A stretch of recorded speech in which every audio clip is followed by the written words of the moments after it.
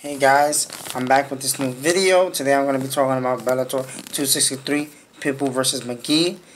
Before I get started, just hit the like button and subscribe. Yeah, I would really appreciate it. Yeah, let's get to it. I'm going to give my thoughts on the fight, as I always do if you have seen my videos. I think that fight went totally different than what I thought that was going to be happening. Pitbull is pretty well known throughout the whole Bellator universe. I think, Pitbull has the striking and jiu-jitsu. I really thought that, the fight was going to go a lot longer. AJ McGee, this was my first time actually seeing him fight. So let me just start off by saying that this was the tournament that Bellator does from time to time. This was the featherweight one, and the winner ends up winning the tournament belt and $1 million.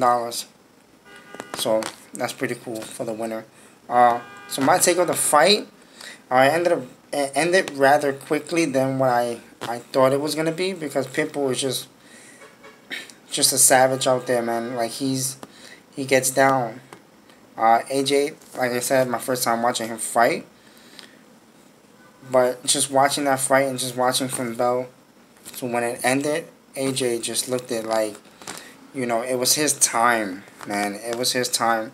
And he won. He ended up rocking him on the feet to even dropping him. I guess he stepped back a little bit, but that's probably because he thought the referee was going to stop it when he did drop. He went back on him and just started hit him a couple of times. He just went straight for that guillotine real quick. Snatched his neck up. And, yeah, and that fight ended as quickly as it started. Props up to AJ McGee for pulling out that big, huge victory for him and winning the belt. And if I'm not mistaken, that was in his hometown too. So he has his fans, his family, his friends. Like, listen, I would love to fight with all my friends and family on live TV.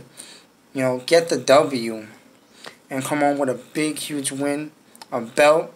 For McGee, this is just the starting point for him, and I think he has nothing but success coming forward after just beating Pitbull. Now, I don't know if Bellator is going to do a rematch. I would love to see a rematch between the two, because I think Pitbull deserves it just because of just him being the double champ status that he did have before losing to AJ. Yeah, I really hope that they do a rematch. I would love to see that fight again. Yeah, so this is my take on the fight. If you guys like this video, please like and subscribe. It will help me really a lot for you guys. If you have any comments, please leave it down below. Just be mindful and respectful. And hopefully I can get back to you guys soon. And yeah.